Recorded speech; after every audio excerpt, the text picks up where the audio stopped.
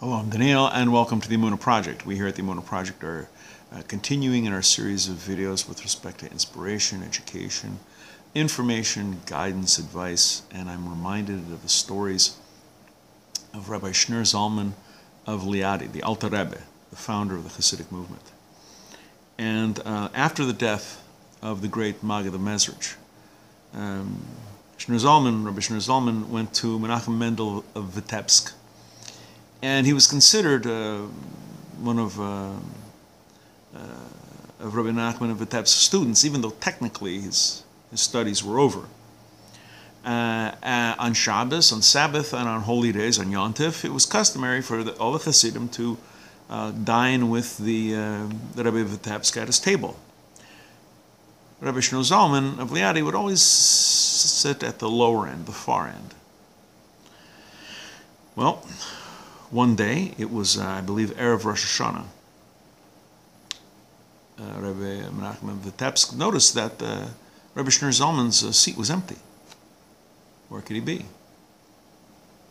The rabbi goes to the Bez Medrash, to the study hall, and there was Rabbi Shneur Zalman.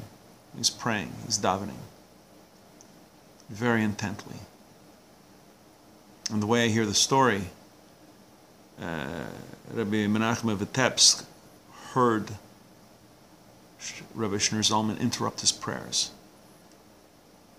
and cry out, "The Rebbeinu Shel Olam, Master of the Universe, I don't want your paradise. I don't want your Gan Eden.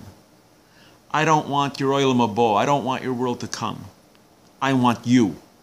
I want you and you only."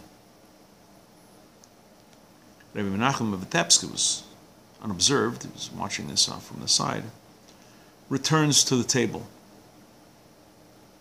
goes back into the room, takes a seat at the head of the table, and all the Hasidim are going, "No."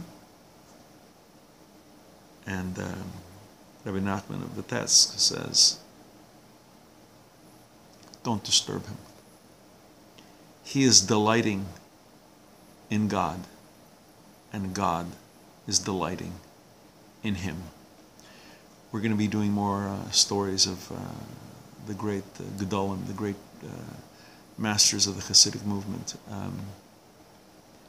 We can find great inspiration from these stories.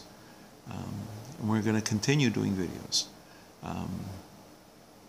Until next time, on behalf of the Emunah Project, I'm Daniel, and thank you too much.